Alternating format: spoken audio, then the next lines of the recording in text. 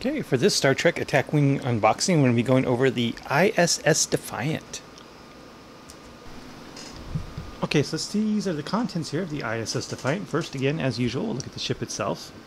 And you can see it's, again, a pretty boring yet very clean paint job on it. With no obvious Federation markings, of course, because it's not a Federation ship. Let's take a look at the cards. Start with Captain Sisko.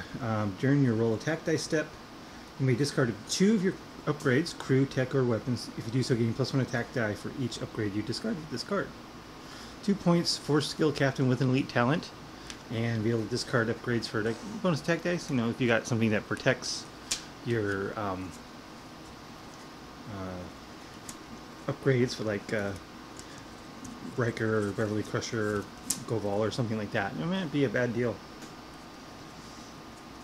Multi-targeting phaser banks. When you perform a target lock action, you may disable this card to acquire a second target lock.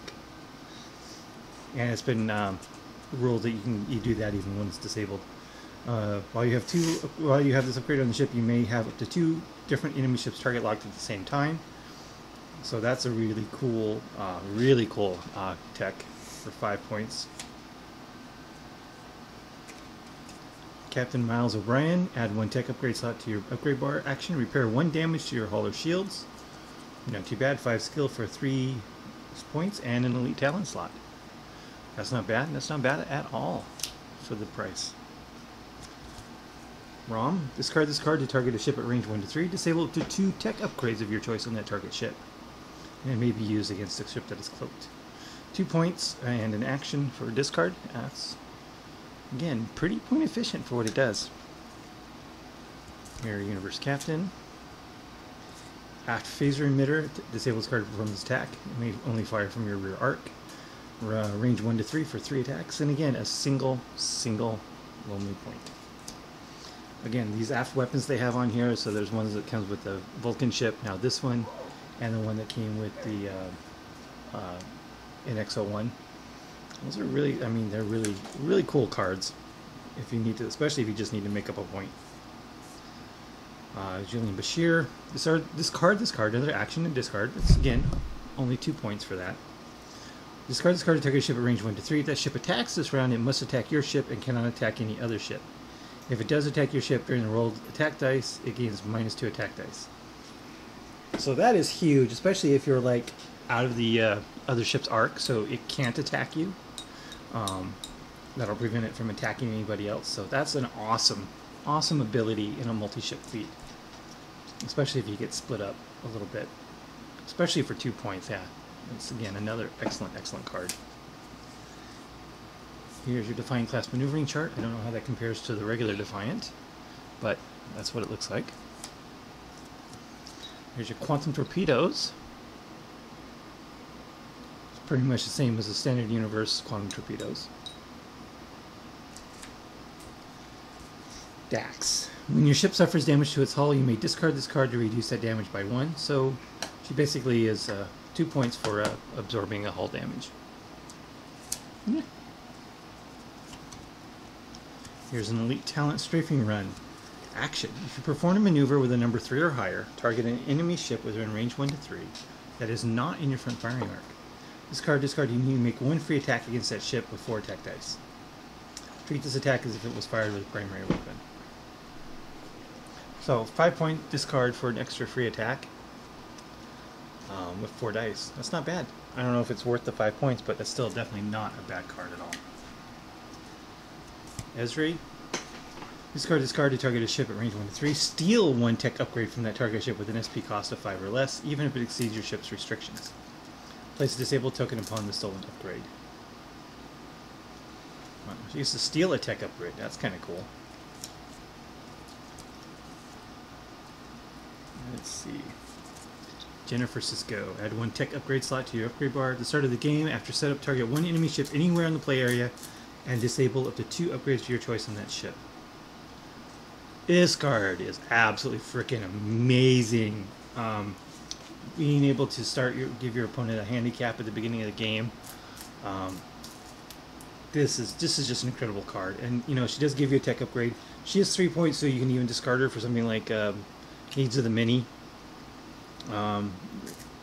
to get a couple shields back, or you can use it with Captain Cisco, discard her to get an extra attack dice sometime. Anything that can discard a crew card, this will be excellent for. This is an absolutely amazing card.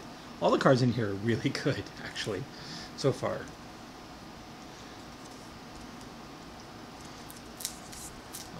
Rebellion. If you're defending against a ship that has a greater hull value than your ship's hull, during the roll attack dice step, you may discard this card to force that ship to roll -2 attack dice. And after that ship's attack is completed, you may immediately make one free attack against that ship with your primary weapon, if possible. Like means if you're an arc. So again, this is a really good card. Sure, it's a 5-point discard, but in the one turn, you nerf an opponent's roll by 2 dice, and you get to make it an extra attack.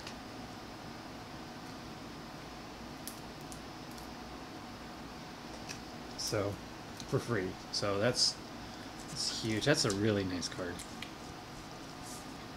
The Mirror Universe faction rules.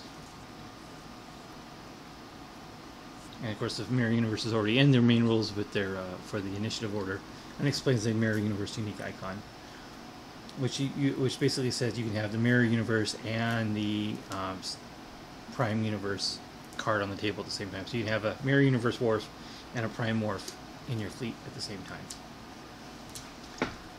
I.S.S. Defiant. Each time you suffer damage from attack, you may place an auxiliary power token beside your ship to reduce that amount of damage by 1. So that's really cool. Now you got 4 attack, 2 evades, 3 hull, 3 shields. So this is a much better version of the Defiant than the Defiant. Because with that extra attack, that really makes a difference on a small ship like this. And here's the Mirror Universe version, or the standard version of it. So overall, this is an amazing expansion pack. The cards are just great. Let's see here what we have. Okay, so here it is, the Defiant class. It does have front and rear arcs. Target lock, all the standard cards, captain tokens. So nothing exciting in the tokens, other than noting that the ship does have front and rear arcs. So that's just about it for this unboxing of the I.S.S. Defiant. The Mirror Universe faction is definitely growing.